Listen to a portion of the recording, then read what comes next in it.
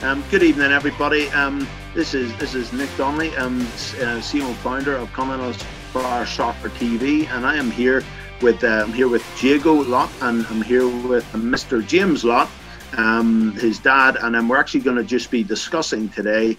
Obviously, we're going to discuss Jago's kind of career and just also some of the development journey he's on as an aspiring footballer. Obviously, had a lot of experience.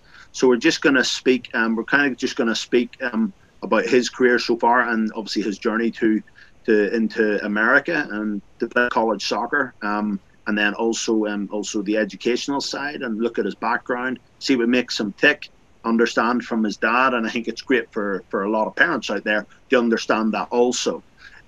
So first of all, I want to welcome you, James, Mr. Lott or James. Which one do you prefer? James is fine. Thank you, Nick. Yep, that's fine. Thank you for inviting us. It's great to be here. No, absolutely. No, it's great to have you. You know, wonderful. Just want to kind of start off with you, James. And what kind of was for you? Just kind of take us back.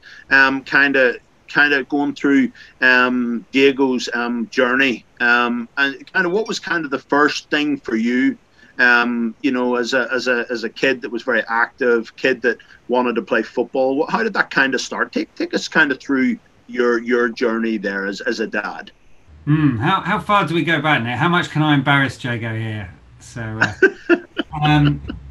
like most little boys, I'm going to play for England. You know, and Right. You know, great, well done, son. You know, even at times we were dragging him to the football field to play when he was really young, and I don't want to be here. But very quickly, he had developed a determination, and I can remember two particular conversations which might, this is primary school age, that might give an idea. So I remember one conversation with other parents on the pitch saying, lots of parents here are really competitive, the boys are really competitive, and it's not helping. My son doesn't enjoy coming to play football. And I had to say to them, well, my son comes home every day in tears, because every time after training in tears, because he has to play with people that don't know which way to kick the ball. So it's not just the competitive, it's not me being competitive, it's also the boys that really want to push on. And that was one little story.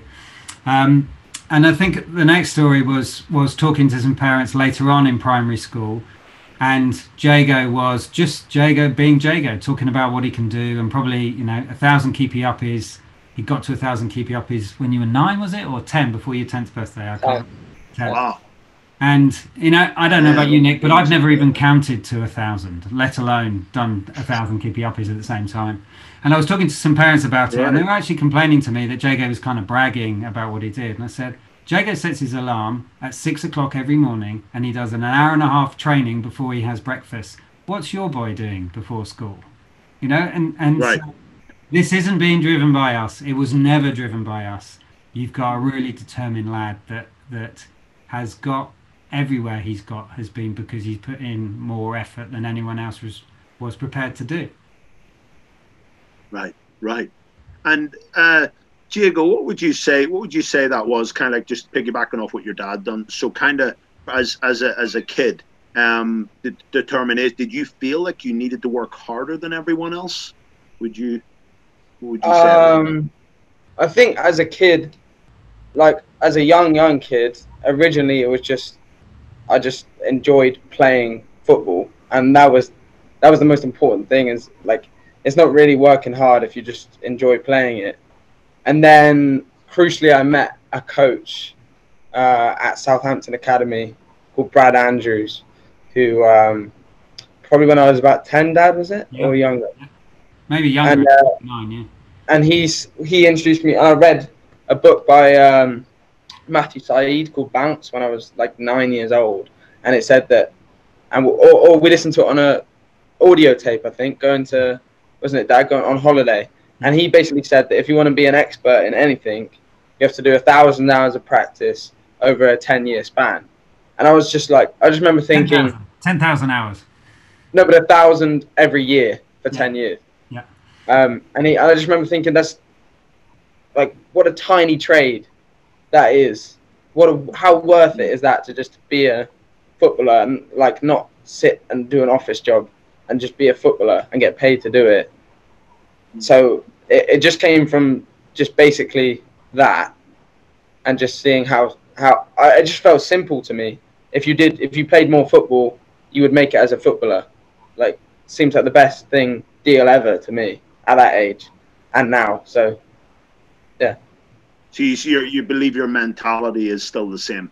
Your goal is still, I'm still dedicated. My dedication hasn't changed. Things like that. Yeah. Okay. Yeah.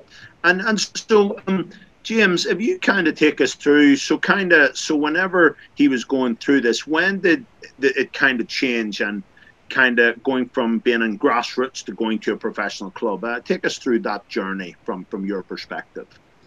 Well, some of these things are often, it's serendipity. It's luck in some way. We moved from Bristol out to the countryside and south of Bristol, and it happened that in the village was a guy who was an author that wrote books about football clubs, and he took the village football team and he ran the village school football team, and he recognized something in Jago, and he knew a chap, Dave Hedges, who was connected with Southampton, and suggested, come and have a look at this lad. I think he's got some potential.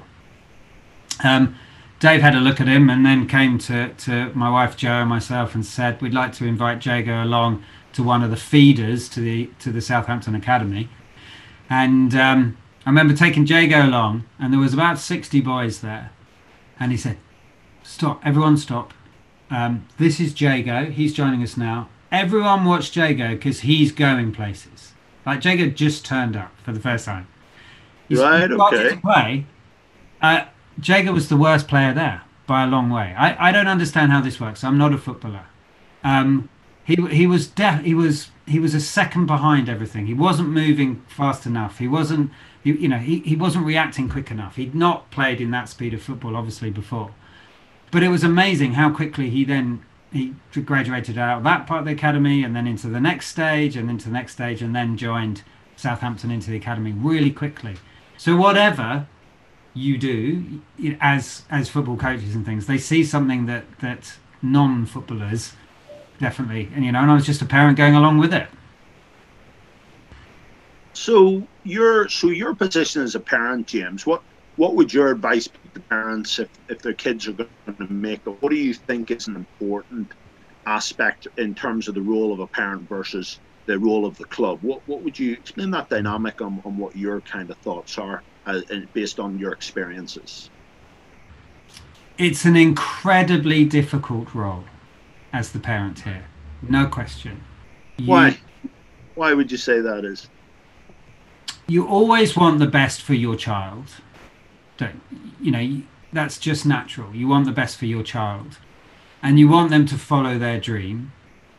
Clearly, the dream that they are following, there is a lot of people that are shed on the way. There's a lot of cannon fodder in there that are there to make up the numbers so that quite rightly, the great players can float to the top. And that's clear. What is it? 10-20% of people will make it in some level within the professional game and the rest don't. So you've constantly got this battle between education and what else might you be able to do, and what you're following your son's dream or your daughter's dream, or any sport. I guess it's going to be the same, following along with them. So there's that constant battle. There's also the relationship with the club. You feel quite powerless in that relationship. So if you were to say something wrong or something out of turn, would that in some way upset you? Always feel precarious in the situation because your son is constantly on trial. It's like permanently being in The Apprentice. They're constantly being looked at, etc. Right. And it's when Jago was playing non-academy football, I could really enjoy that. There were very few games watching Jago play in academy football that I could actually relax and enjoy. And those I remember very well. It's also quite interesting being on a parent, the parent relationships on the sideline, because actually your boys are also in competition with each other. Right. So it's, you know, so it's like the parents as well. to meet your best friend on the sideline of an academy. Right. That you don't want to do that because they're competing with each other as well. So they were kind of often very solitary kind of environments to go and actually then go and watch these academy games as well. Particularly for somebody like myself. I'm not a footballer at all. I'm absolutely, I don't know where this came from. I am not a footballer. So I can't even comment about how bad the ref is because I don't really know that. And then finally, the kind of commitment that it then had. Jago is the oldest of 4 children. There is no, when you're getting up at 6 o'clock in the morning on a Sunday, and you're getting back at 6 o'clock in the evening, and Jago's played in London. We've been up on the coach. That's 3 kids that have not had your time for the rest of the day. Right. What you give up Yeah, that's very important. Yeah, absolutely. Yeah. In order for one of your children to be able to follow their dream is a significant thing, and you were aware of that, and that then you've got to compensate in some way with the other children as well. So that's not an easy one. So that takes a very gloomy picture. I seem to be painting. At the same. No, time, I think it's a very real picture. Yeah. Right. I'm incredibly proud of what Jago has achieved. The people, not all, but a lot of the people that we met at Southampton that were involved in Southampton were fantastic. And then when he moved to Bristol City, similarly, great people there. And I know that I could still pick up the phone to the academy manager at Bristol City at any time and have a great conversation about Jago or about other things, as we have done. So there are some great people within that setup as well. So I wouldn't have not had that journey at all, but go into it with your eyes open. Absolutely, no, I couldn't agree more. And what would your bits of advice you would give to a parent who has other kids in their family and they've got a kid very gifted, and that's kind of he's very I suppose bent on conquest in that direction? What advice would you give, James? What would be that they should really consider? I don't know that I have any amazing words of wisdom. In the same way, it's really hard to suggest how somebody parents their own children. Right. I would be very, very conscious of the impact it's going to have on your other children. Right. When you commit to this. And as the success happens, and then they get more and more involved in it, so more and more time you're putting into one child rather than the others. So right. Be really conscious of that and make conscious effort to do something with the other children. The other thing is to, with Jago, and it was, at Southampton, a large number of the boys were only children, which was really interesting. So the parents were able to dedicate the whole time. We gave Jago this was driven by Jago. This was Jago's dream. If Jago ever didn't want this, then we weren't pushing him. It wasn't us pushing him. It was Jago leading it all to the level where, at quite a late age, some boys, their parents would run on and do their shoelaces up. These boys did nothing for themselves. Whereas Jago had to, if he turned up without any boots, that was his fault, and he wouldn't do it again. That's not our responsibility to pack. I've got other children. I'll be there with you. I have to. You do everything else. You do the training. As soon as he was old enough, he got on the bus, and it took him an hour and a half to get to the training ground on the bus, and he had to do, what was it, bus, train, walk, or bus, train, bus, or whatever you did, Jago. Bus, train, walk. He did that, and on occasion, he rang me up and, Dad, I'm on the wrong train heading towards Cardiff. Just like, I suggest you get off. Go the other way. And the academy manager, Jago's going to be a bit late, and You know, that said a lot about Jago to the academy. You know, this guy's not being driven Right. and popped up and by the parents. He's there on his Right. own will. And if you are Right. following it, then that's it. And I think that's important. You're taking responsibility early for your dream. Yeah. So you think football really provides you where parents can actually use it as a great tool to help them in parenting a child that has to grow up if he's going to come into this industry. Yeah, if they allow that to happen, you know. Right. And Jago mentioned Brad Andrews earlier as well. The other great thing that Brad said to Jago was, Jago, what club do you want to join? Jago, this is age 9. What club do you want to? I want to play for Barcelona. Brilliant, Jago, brilliant. So if you're going to play for Barcelona, Jago, and so so there's two players in your position going for a position at Barcelona. One speaks Spanish and the other one doesn't. Which one do you think they're going to pick? If they're absolutely the same, which one would they pick? Well, they pick the one that speaks Spanish. So what are you going to do about that? Well, I'm Right. going to learn Spanish. Jago now speaks Spanish. You know Right. that? Not very well, actually. Yeah. Okay. You're a bit rusty, but you speak. Uh-huh. Uh, um, yeah. So that's where it can be really used as a force for good. You know, Yeah. to really drive to create a whole person, Absolutely. and that is the thing within it as well, isn't it? So as soon as you've got somebody's passion, then what else can you bolt around it? Because it just becomes part of the same package to Right. lift them up and drive them forward. And so it really can be, and that's perhaps a whole nother story talking about the education, but it really can be a way to drive forward people's educational achievements at the same time. Yeah, no, I would definitely, yeah, I think that's a really good point. So, Jill, when you look at like your dad's kind of explaining it from his perspective, what's kind of your perspective in terms of knowing what you had to do, in you, because it's kind of you at the end of the day, and the fact that you're aware that your dad was kind of he was kind of prioritizing you in a way that to help you, and what was kind of your understanding of that, and going to Southampton, and going through that journey, what kind of can you kind of recall?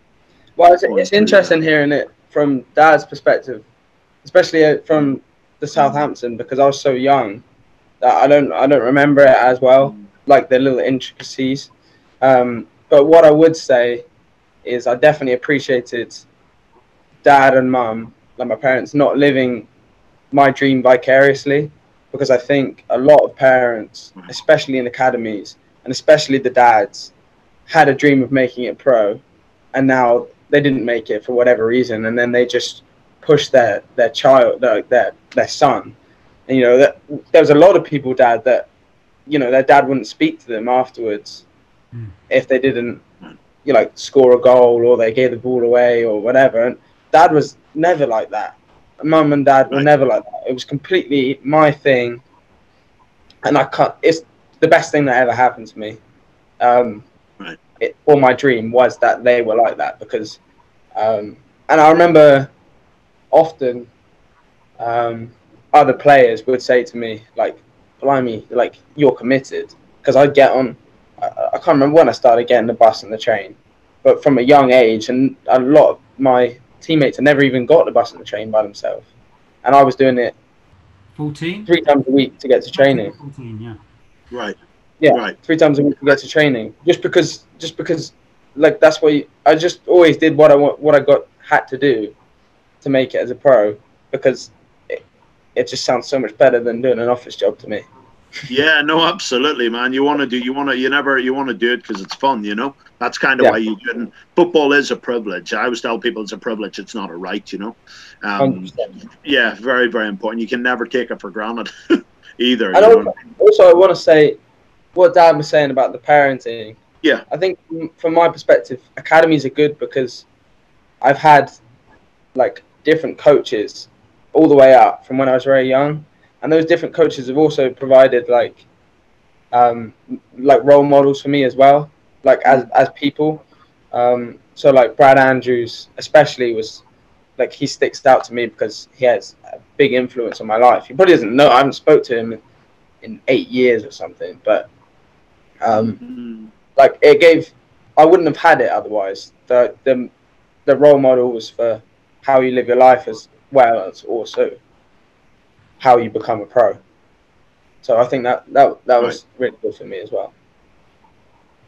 Yeah, and I think that when you're kind of going through that journey, I think it's the things that you're doing, and I think what parents do to sacrifice for their kids.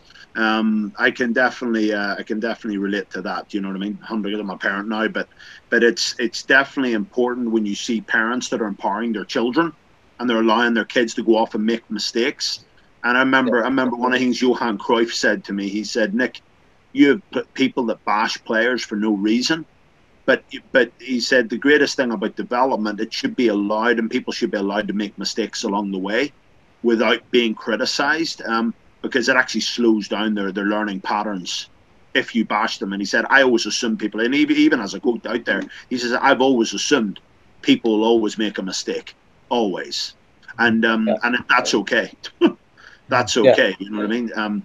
But I think that, and I believe definitely, I mean, a Continental Aspire Soccer, that's what we do with a lot of the players that kind of come through. Our goal is, if they have an appointment, we impart them just like what your dad's saying, because you have to prepare them the world they're going into. And I think that's the responsible thing to do, because once you start mollycoddling them, and the same thing's happening with my daughter at the minute, she's trying to become an actress, and I've said to her, there's going to be loads of people competing with you. And I said, well, you think you're the only actress on the block. That's not reality, you know, at the end of the day. Very competitive industry, just like football, no different. And I think it's great when you're aware. You've got great awareness of that's actually what's actually going on. And so in terms of, so as you kind of go, Jago, so you had other interests, didn't you, outside of football as well, right? So yes. you were kind of thriving. Just to kind of tell everybody, because I think it would be great, because I was quite surprised when your dad shared it with me, and I think it'd be great if you share it with our audience. Yeah. So when I was 16, I did. I was in Romeo and Juliet. I was Benvolio in Romeo and Juliet. For some reason, I really took to when I studied Romeo and Juliet. I just really enjoyed it and enjoyed learning about it. And then I'd always liked acting, but obviously hadn't been able to do it that much because of football. But the opportunity came up, and I took it and really enjoyed it. Just something completely different. I didn't really have the pressure of academy as well, which I think I enjoyed as well. And I think especially at that time, I needed something else because I'd been in. I think football had got quite a lot for me at that point, and I needed something else. So I really enjoyed it and performed it over 3 nights, every night. Blockbuster. Blockbuster. And Yeah. so is it kind of like, did you like it because it was like, I'm doing something different, I'm kind of challenging myself, and I'm really using, so you really like the arts, isn't it? You like the Yeah. entertainment industry as a Yeah. whole. Yeah. Yeah. Would I be right in saying that? Yeah. Yeah. I do. I love music. I love film and stuff. But also I liked it because I met just completely different people. Like Right, you know yourself, Nick, that the right. people that are in acting are not the same people that are in football. And it was nice to just meet and hang around with like different people. And Well, I enjoyed it. you know, when you're saying that, it's so funny, because I was telling my wife this recently, and your dad will kind of, he'll definitely appreciate it. When I was in the Lyric Theatre as a kid, and it was very popular, especially during the Troubles, growing up in Northern Ireland, and I remember when I went to play football, you know, a lot of the actors didn't like me because I was going to go to it was like an event that was supposed to be run like just before COVID, and you all come together, and literally, and then the alumni kind of, there's like a performance at the Lyric. So people that have Yeah. come through from when they were kids, and then and then you come and look at performances, and then there's drinks and things like that afterwards. And they were like, you know, I was thinking, yeah, but when I went back, and it was a bit like Jimmy Dornan, who's Gray, went back, and then they said, because he went off to the Ulster Academy, you know, to play rugby. Yeah. And so, and then I was obviously playing at Manchester United. So there was a big thing where they wouldn't speak to us anymore because they viewed us, we're not like them anymore. We think we're better, and actors just don't like footballers in general. It's kind of it's kind of funny, you know what I mean? But so you're right. Like, it's a very different culture when you're in the acting arena, and it's very artsy and they're very geeky, you know what I mean? But I like that part of it. That bit didn't bother me. I could switch my personality based upon the environment I was in. I'm sure, would you say it was the same for you? You could switch between? And actually, I think probably my personality is more suited, or it was, I've learned now, but it was naturally, it's probably more suited to those sort of people, actually, in drama rather than football. And actually, that's one of the things I've really learned from being in football, that you do need to be a bit tougher and a bit more stand up for yourself more. And it's only since being released twice that I've learned that, really. I think more naturally, I'm more of a happy to be social, and obviously footballers are very social, but I think I just naturally I fitted in more with that crowd, which is interesting in some ways. And so if we just kind of look at that, because that's kind of interesting what you just brought up. So James, take us back to, so obviously you've been on this journey now, you're gaining experience, you're learning about what it's all about. What was it like in terms of him being released? Take us through that experience for you as a dad. So when he was released from Southampton, it was almost that whole season leading up to being released, but particularly the last few months were very difficult. And there was a situation between, so at Southampton there was North Southampton, which trained out of Bath, and there was Southampton that trained at their club down in Southampton, and they had two academy centres. They were allowed that because they were on the coast and they could be 2 hours north in terms of travel. So they had this other Bath centre, and there was no love lost between the two centres. Right. And it was obvious that Jago was leading the march from Bath into Southampton, and that wasn't appreciated. And so it became almost non-viable. It showed the worst of what it was. It was political, rather, with a small p, rather than genuinely about talent or whatever. We felt those people at Southampton might look differently at this, but that's how we perceived what was going on. And so that was an incredible, and it became, honestly, it became so difficult at the end. You know, the things that Jago was enduring, age 12, no person should really go through, and he was being expected to endure them age 12, and that really is really difficult as a parent to hear what he was having to listen to, and what he was being told, and the way he was verbally being abused, really. That was really tough. Was that by the coaching staff? Was that by teammates? Who was that generally all coming from? So by a particular character on the staff, who's no longer there. When he was then released, and when he came out of it, it was an amazing situation, because I was being rung up. I don't know how people find your numbers. I don't know how this works, but you'd be surprised. By clubs all over England, and Wales, and we're really interested in Jago. We've heard he's been moved from Southampton. I got a dozen calls, and I was at a stage that were, that's very nice of you to ring me. Can you ring me again in September? And just like, well, we need to move really fast and all that kind of stuff. If you push me, the answer's no. We need a break from all of this. We cannot be here in amongst this thing. We have to have a break. We are breaking until September. You come back to, or August, it would have been, sorry. August, come back to us in August, because we just need the time now to just regroup as a family, because the situation so different. It's important.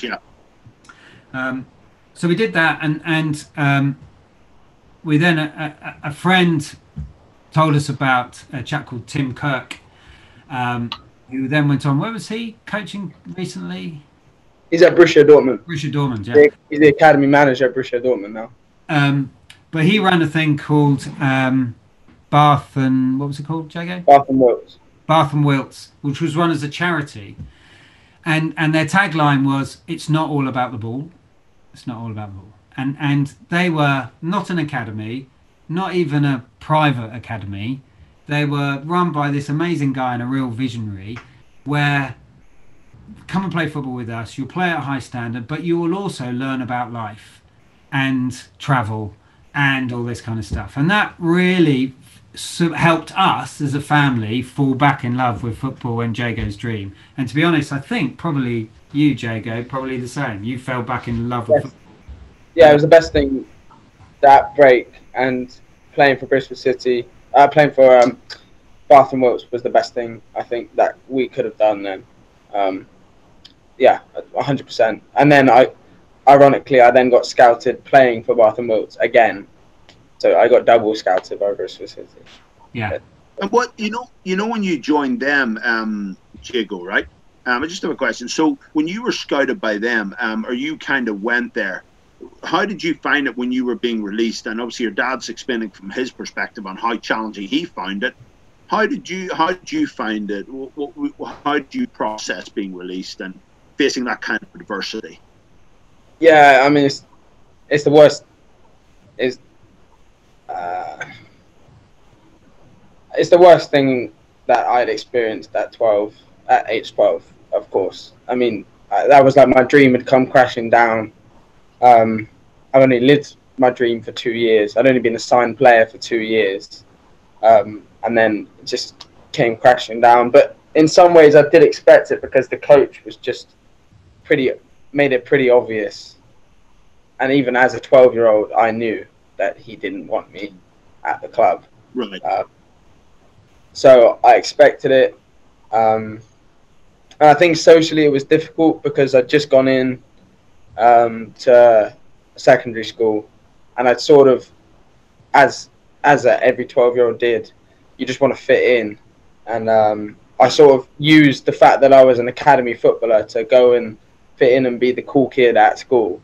And then that came away, and people looked at you different and said things differently to me, and I found that difficult as well.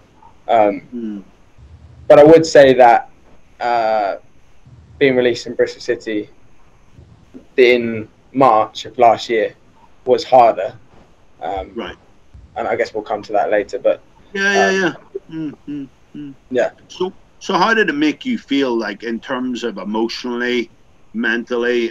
Take us kind of through that, because I know, like, with mental health and stuff like that being important, and certain kids can take it harder. What kind of were the kind of how did it make you feel, kind of mentally and emotionally, and how did you deal with it? I don't really. I mean, it's so long ago. I think I remember Dad got the phone call, and the coach said to Dad that he was going to drive up to our house and have a Didn't he say that, Dad? He was going to have a meeting with us at the house, and then that never came about. And I remember me and Dad went for a walk, and Dad was angry. I remember Dad being angry, and I think it was the first time I'd ever heard Dad swear. Don't you remember, Dad? He was like, the first time he'd ever said it, a swear word in front of me. And I remember being I don't remember being as upset as Dad. I think I was just, didn't feel anything. And then over it, like, it just took time, especially with confidence on the pitch. It's probably taken me till now, to be honest, to feel fully confident in myself as a player, because he was on at me all the time. And the release, of course, about like not being good enough to play. And I had a bit of imposter syndrome probably my whole time at Bristol City, and it probably haunted my whole time at Bristol City. I think so. And it's probably only now that that I've got over that, or I hope so. Right. Right. Yeah. No, absolutely, man. I appreciate you being honest and vulnerable, and I think that is important. I think it's important for players to talk about that. I think it's very important for sure, 100%. I mean, it's really really interesting when I hear this, because I think as a kid, you know what I mean. I was quite lucky. I had some really good coaches. I mean, I remember I had Eddie Coulter. He had brought over Johnny Evans. He brought over David Healy. He brought over some really really top players, but the thing is, there was always an encouragement. But I think the only negative experience I had with Jim Ryan, he didn't like Catholics basically. Remember him saying to me once, he said, "If you're a Protestant, you wouldn't have moved the ball like that." And I thought, what does your religion have to do with anything? Yeah. I thought, although that's totally ridiculous, you know what I mean? So I know it, but some of these people that are maybe in clubs, but I always say that football is never going to be fair, because you're going to have people, they might look at you, you know what I mean? But I think at the same time, it's being able to deal with that, even when you're a kid. But I do think it's important, and I would be with your dad here on this, that a kid needs to be in a position where he's having to where you're learning that age. You're not a first year pro. I remember having this conversation with Stevie Robinson at the Irish FA, who was the Motherwell manager, and I said, Stevie, I said, imagine I'm 12 and teach me something. And I said, Stevie, I said, I'm 12. No, but Nick, I said, you're speaking to me like I'm a first year pro. I says, I'm 12. That's the way you need to envision me, because I'm looking through the eyes of a child to see how can I get the information across them, how can I build them up. Like, for example, one of the things that I would always say when I would coach, I would say a kid would make a mistake and they'd be beating themselves up, and I would say, you know what, everybody makes mistakes. Because when I tell that child that exact thing, they learn acceptance. They learn it's okay to fail. And that's one of the things I do love about capitalism as well, is that you can fail and it's okay. It's totally cool, no problem. So, and that, I think, like what you're saying, but when you're at a young age, you don't think that way.